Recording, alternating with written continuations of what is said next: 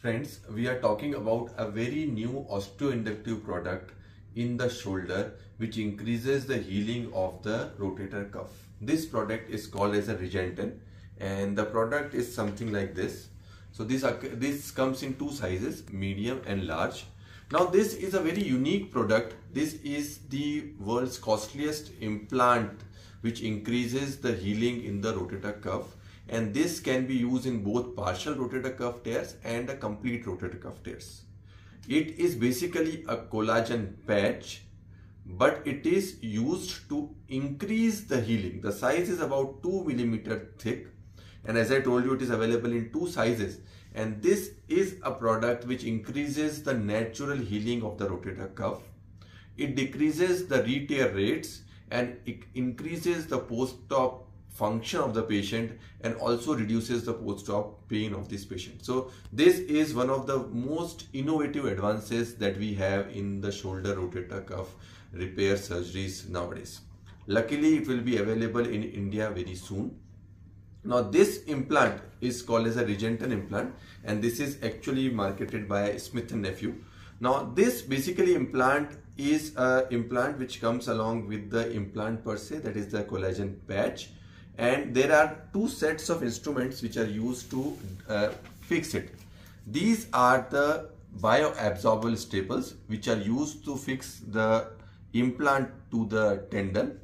And these are bone staplers which are used to fix this implant onto the bone. So if you can see here, this is the rotator cuff.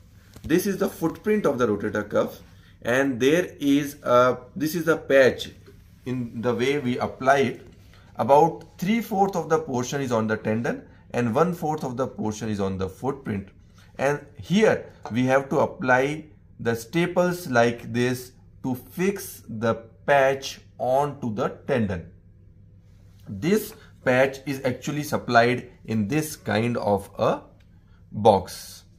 After that, we need to fix the patch onto the bone, and for this sort of stapler gun is used to fix it up. So there are two things. So the first thing is we put it here, and this makes a hole, pilot hole kind of a thing like this, and then we have to fire it like this, and this will lead to a very strong fixation. You can see that this is the way we make the pilot holes, and it is the peak anchor which is inserted. So this sort of a peak anchor is there which is inserted right into the bone along with the patch. So basically it provides a scaffold on which the healing will take place, and it is documented that the re-tear rates have been reduced to 25% to 3% in level 1 studies. So overall this is a very promising product as far as the rotator cuff repair surgery is concerned, and using it will actually reduce the chances of re-tears and improve the patient specific outcomes. If you have any queries, you can write us on the comment box about this unique Regenten implant system which is useful in rotator cuff repairs. Thank you.